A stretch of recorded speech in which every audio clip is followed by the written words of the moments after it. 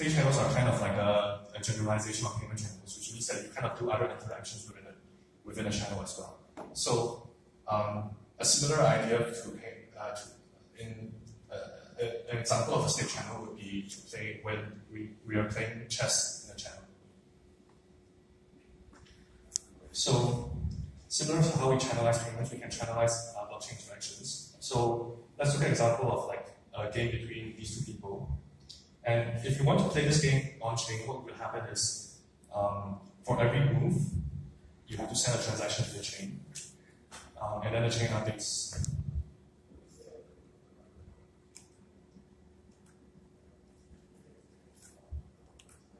Sorry, I had some rendering problem just now.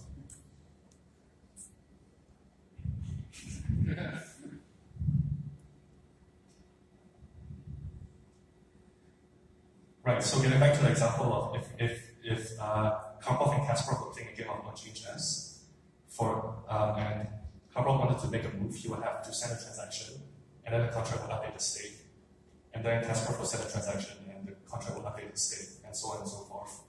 And 3 hours later, when the chess match finishes, then the voting finishes. And this is like really expensive if you actually do it, because the chess game lasts like what 60 moves, and paying a transaction fee for each one of these moves is really horrible. So the off-chain version of this, the channelized version, if you understood how to do payment channels, it's kind of the exact analogous thing. So they set up the thing by locking up 20 Ether in a smart contract, and whoever wins the chess game gets the 20 Ether. Then when you want to make a move, you simply sign a new message with an increased sequence number where with the result of making the move. So in this case, it's white's move, white moved the pawn up here, so this is the move step. So it gets signed by both of these people. And then similar from the thing just now, for the example of payment channels, anyone can submit the latest state.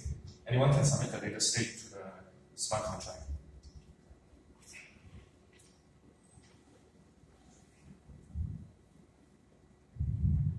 Right. So that's what we call application-specific state channels